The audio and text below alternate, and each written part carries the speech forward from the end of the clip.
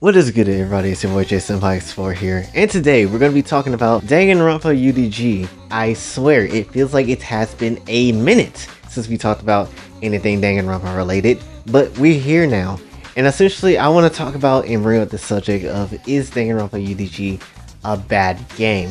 Now, this really stems from two things. One, Verlizzi played it, and obviously, Demands did not like the game. And to be perfectly honest, before I say anything, I do like Verlizzi and his content, it's really good, but I have some things to say about the whole Danganronpa thing, but I'll get back to it in a minute. And then secondly, a whole Twitter discussion about UDG, about Verlizzi playing it, and about, you know, what people's takes on the game is, and how they go about that, honestly. And, you know, a lot of people have been saying that the game is trash, and it's not necessarily good.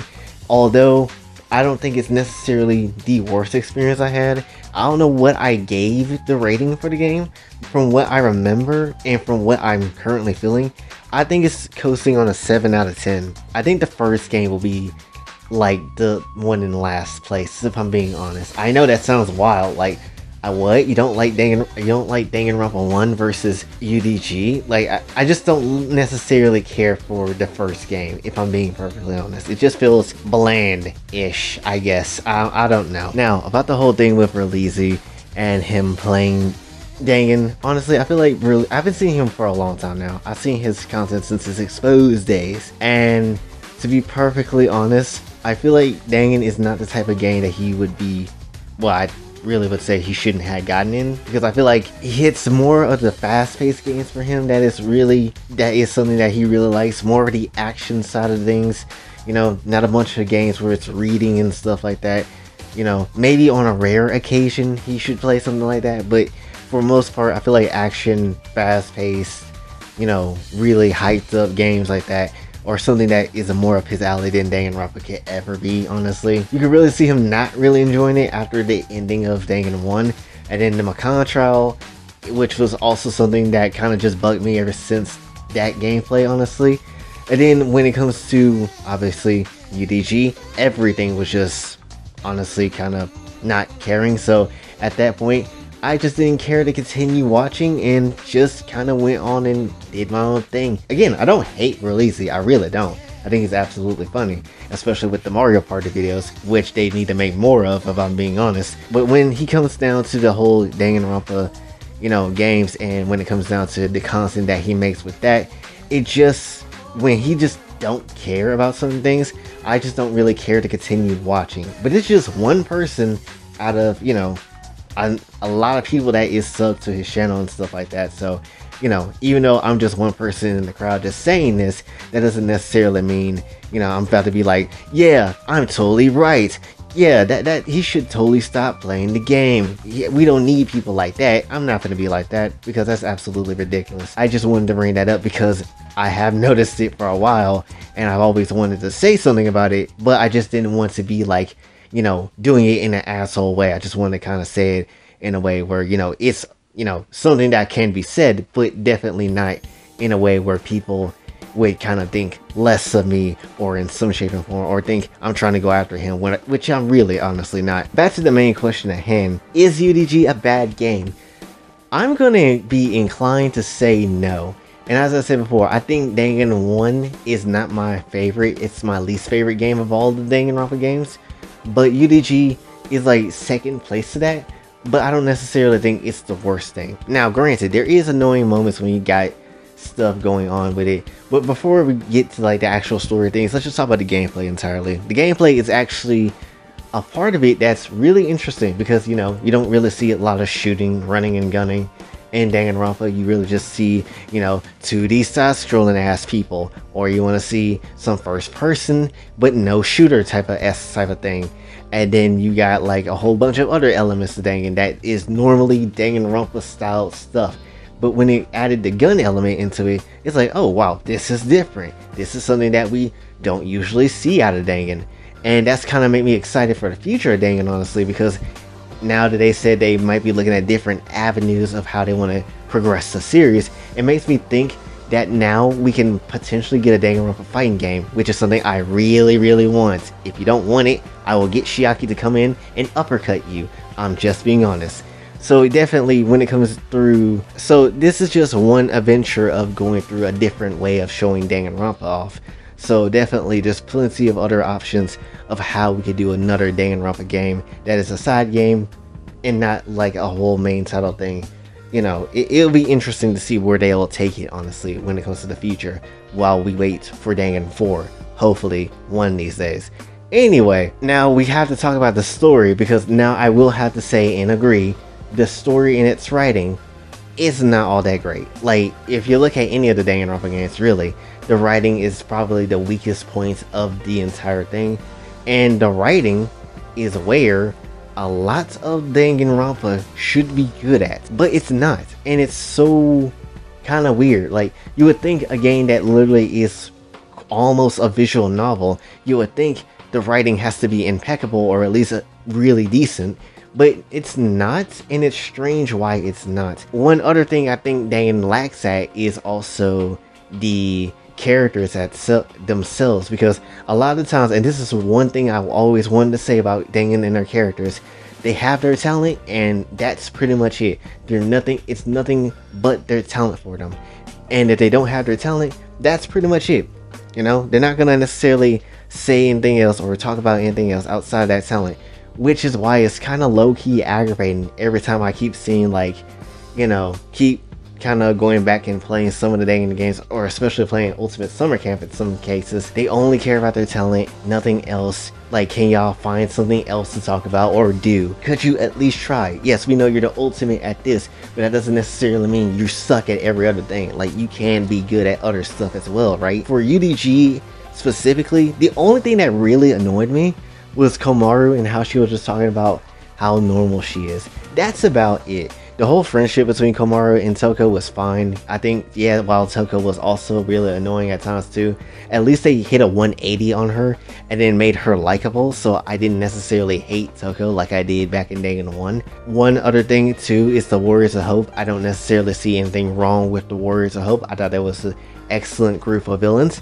and they played a role as villains fairly well, and as they were, because they're kids, you know, they had to be annoying in some cases. So of course they're gonna be, you know, shouting and crying and do all the annoying kid things because they are kids, and that's kind of fitting of their character.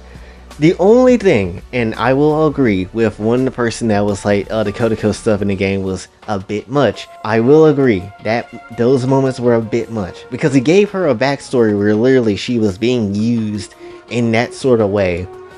Hell, even times with her own mom as a mom and daughter set, and still the game kind of treats Kotoko like, oh, funny gag, look at her cute little booty. Don't you want some of that, guys? And don't get me wrong, while I like me some lolly stuff every now and then, while some lolly stuff is good, and obviously because Kotoko is a fictional character, it doesn't necessarily matter if you loot her or not, if I'm being perfectly honest. Even with the backstory that's canon, you can still mess around with it because, again, fictional character, it's not real. If you want to say some real kids, you should go ahead and donate to some charities or something.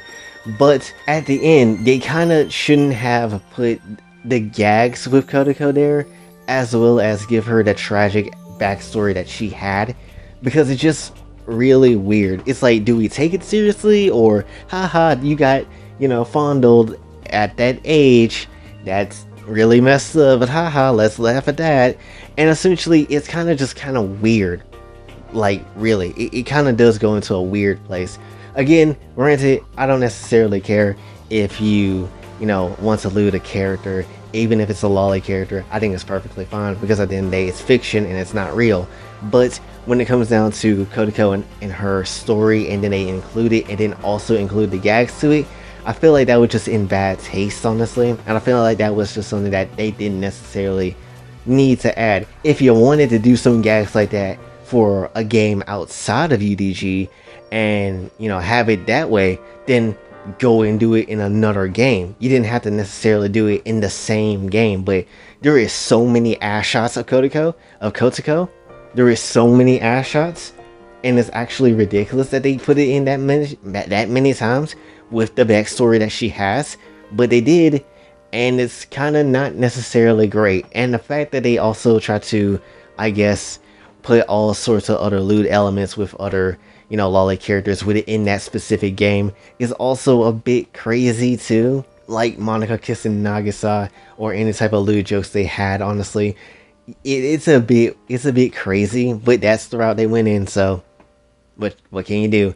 Now granted, I don't necessarily, again, like I said, if it was any other game, I think it would have been fine. Like how Himiko in V3 was talking about her small hole, which honestly was pretty funny. And Hiyoko is obviously on some, lewd stuff sometimes too with her character at that point before her giant growth spurt comes in. Like that's fine as well because it's jokes outside of any type of serious moment and some serious backstory. It's kind of whatever. It doesn't necessarily, mean too much things. I get if it's maybe uncomfortable for a lot of people, but at the end of the day, it's just a work of fiction. It's nothing to really take seriously. But then again, telling this to Twitter is like telling fire to stop burning. So, it might be just impossible. But I do think there is some moments in that game where it does not necessarily need it to be putting certain elements in, and it did it anyway. So I don't necessarily think that it's properly the best thing that they did, but it is something that they did, and whether or not you have a good experience with it, it's pretty much up to you. Personally, I had a pretty fine experience with it. I actually did like the story. I did like Kamaru at the end getting a bit more better and more serious and more mature. Honestly, I like that element. And there's plenty of other elements of UDG that I like too, but those couple of things are mainly the reason why I wanted to cover it today, because I know a lot of people are still like, well, UDG was the worst in the series. It's honestly, to me, it's really not. But that's pretty much what I wanted to cover for this one. Again, the whole Kodako thing, if you really are or was someone that went through something just like something that Kodako has gone through, and you want to be able to try to help out some kids in real life now, even if it might have happened to you, you don't want that happening to someone else, there is going to be charities in the description of this video, so you'll be able to, help out as well. And essentially, again, it is a work of fiction, so even if someone were to give, I don't know, Kodako a giant piece of cake from the behind, in some other type of work or a fan work or whatever, again, remember, it is a piece of fiction. It does not necessarily line up with real life, not even in the slightest. Maybe I should probably, when we do go to Danganronpa in the Kokatsu store, maybe I should do something with Kodako. Maybe I should, because maybe we can actually do something and do one better than UDG. Maybe we could. But essentially, that's pretty much all I want to talk about for this one. So hopefully you did enjoy. If you did, be sure to like, share, subscribe, hit the bell notification everywhere else. Also follow me on Twitter. I can't even really say TikTok because I don't even have a, well, I do have a TikTok, but I just don't really be on TikTok like that. So just follow me on my Patreon and become a Patreon member and get a free Kokatsu set. Also subscribe. Again, look at the numbers. It's tragic. Why is my numbers like this? It makes absolutely no sense. If you don't do it, I'm gonna flash Kodako's booty in your face. If you do it, and if you did enjoy it, then you just got Kodako cake. But then I'm gonna flash someone's cake in your face that you're not gonna like, and you're not gonna really accept it. So you better subscribe, or I'm threatening you with actual ass. So yeah, that's pretty much it for this entire video, and it's been your boy JaysonFox4 signing off. Have a blessed day.